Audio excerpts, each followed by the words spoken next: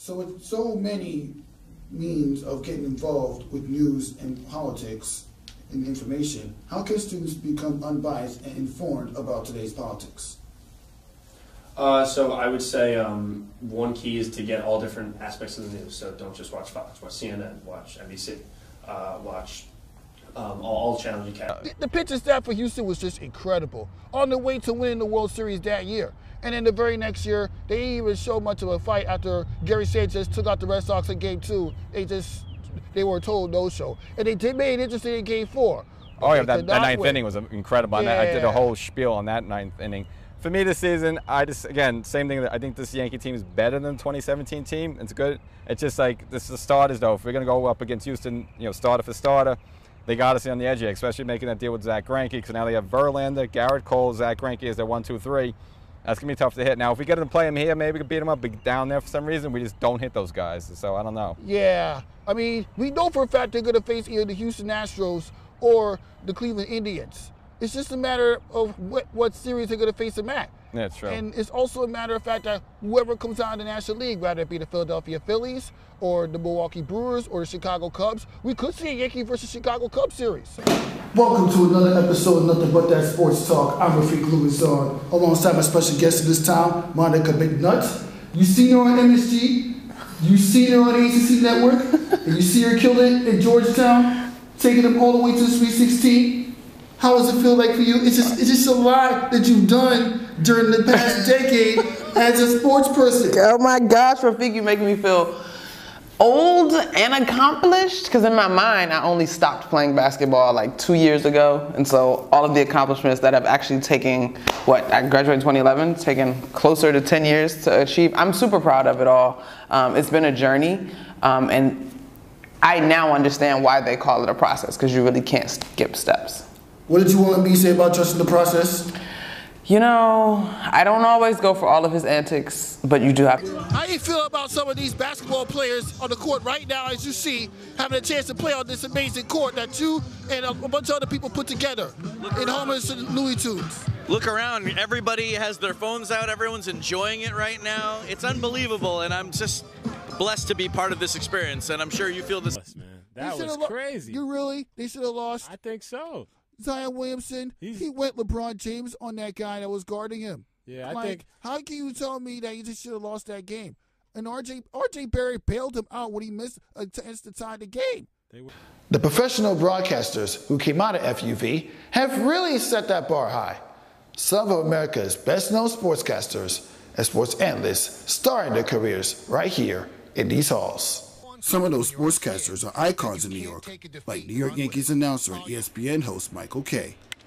That one's drilled deep to right field. It is high. It is far. It is gone. Yeah, we were just talking about an earlier episode of this podcast, because my friend Rugali, who graduated with me, he even mentioned how sick those two shots by Akira Guiwala really was. Yeah, Rafique showed out for it. It was great for women's basketball because, well, first of all, shout out Notre Dame, ACC all day, just shameless plug. But the interest in it, the way she hit those game winners was so amazing, and it propelled the interest level with the W. There'll never be another guy like Dwayne Wade, especially since he hit that one-legged game-winning shot against the Golden State Warriors a month ago. That was awesome. He just had a great final season. Yeah, you'll never find another guy like Dwayne Wade. Never. Especially since he's won 3 championships. 1 with Shaquille O'Neal, 2 with LeBron James. Yeah. You gotta admit, you did say that D'Angelo Russell and Kyrie Irving would not make a good duo together. Nah, they wouldn't. It wouldn't have worked. So it was pretty smart for the Brooklyn Nets. It was pretty smart. I mean, I am kind of disappointed that D'Angelo Russell had to leave, but you know what? It's for the best. I agree. Because I know he's going to continue to keep the Golden State Warriors consistent, especially when they go into the new arena this season coming up. Right. And plus, UV music director Russ Boris says this station is known for music discovery. When you hear music discovery, what goes through your mind? You're trying to turn people on to the music they need to hear. New artists. I think a lot of times what happens now is that listeners who aren't necessarily familiar with what WFUV does might think, hey, there's not as much cool new music out there as there used to be. They might have grown up at a different time or a different era of radio where they had some, certain expectations for what they were going to hear. He's good. He's a good scorer, but his rebounds the same for Michigan State. And Cassius Winston, almost 19 points and 7 assists per game. He's a big contributor. The way how he finds players in and out of the paint from around the court, the way how he managed to get his team together in late game situations, developing the chemistry, knowing how to coexist. Whenever he can't hit a game-winning shot, he will rely on his teammates like Kenny Goins. That's going to be determined as we roll on the season and in conference play. Right. And let's not forget, he's playing for the same Duke that won a lot of championships and brought out a lot of legends. But Chris Duhon, I could go on and on and on about it. But big shout out to Chris Duhon. He's a good college player. Like, I could go on and on and on about the legends that came out of Duke. This is Rafique and nothing but that b-ball talk, and I'm sitting here with C.J. Leslie. How you doing today? As your team managed to pull off another win. What's it like getting your second win of the season?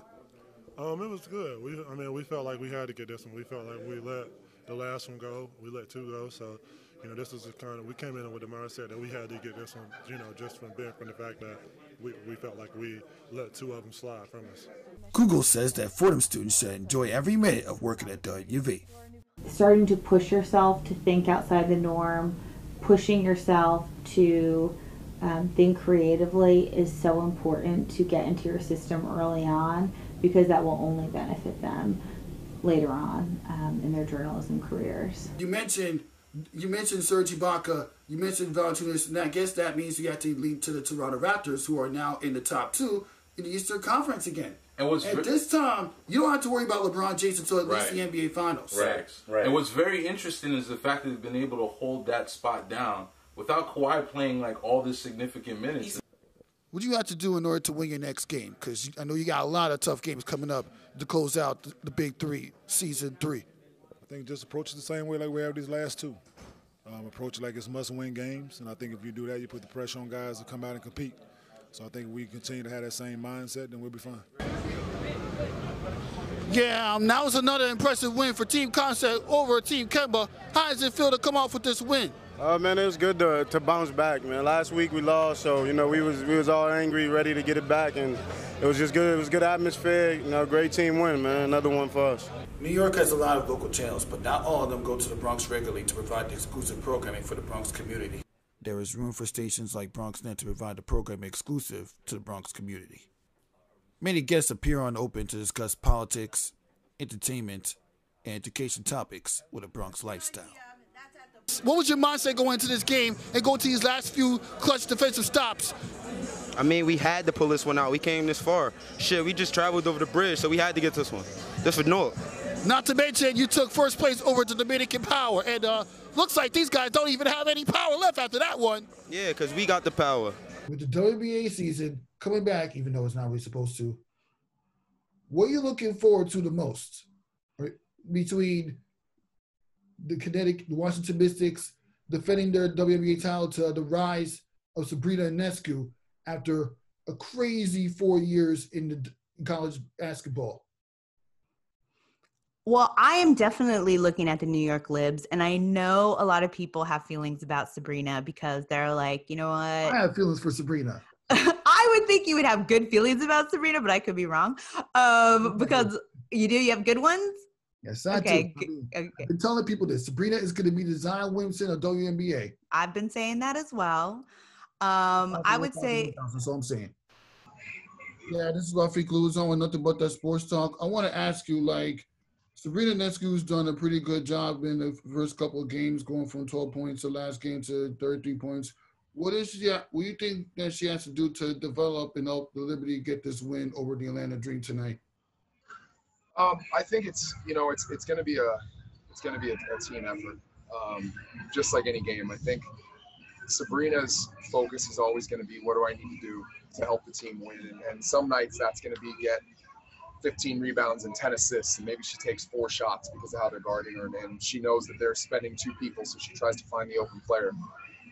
Other nights, like what we just saw against Dallas, she knew she had to assert herself and then take more shots, and she did. I think with Sabrina, it's always a learning process for her. She's learning her teammates, she's learning the system. we're learning how much do we make play calls on the bench versus how much do we let them have the agency as the point guards, her and Leja, to make play calls. You know, so this is it's a learning curve for everybody. You know, Sabrina's absolutely somebody that applies to, but I don't think it applies to her any more than anyone else on the team or on the staff. You know what?